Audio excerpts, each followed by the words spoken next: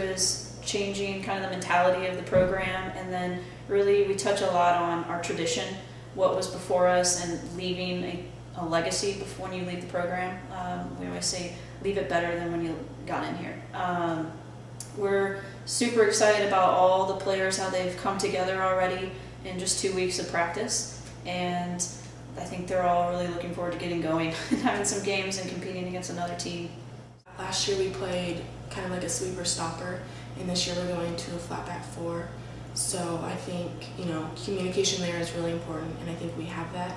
So I think going forward from that, just the communication is key, I think.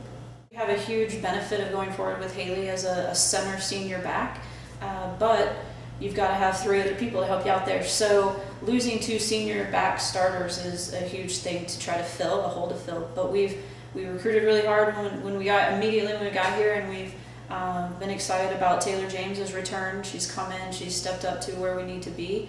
And then we've also got a couple of new players that are trying to fill that role. But I'd say that Haley and Taylor James are the 2 that we're really looking to count on top of Terry. I mean, they've got to have a relationship that they trust each other, communicate well, and right now in the 2 weeks they've kind of formed that relationship. This year, I think we have 2 new outside defenders that are really going to help us stay strong, anchored in the back. Our communication is already there, playing with each other and working as a team. It takes 24 of us. It doesn't matter if you're on the bench at the beginning of the game versus who's on the field at the end.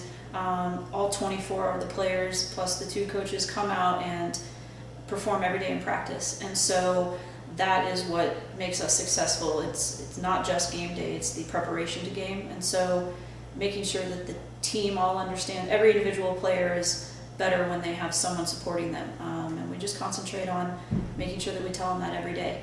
Just being able to play, game by game, 90 minutes, that's, giving everything I have. Playing for your school is such an honor, and just even getting that opportunity is exciting. It's sad that it's last year, but, gotta move on, so.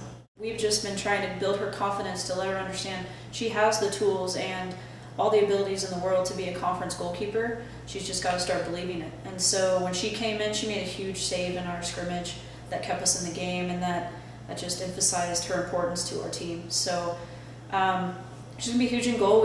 We have another player that can kind of push her and remind her that she can't just stop practicing because she's the starter right now. But her confidence is growing every day, and we're proud of her for it.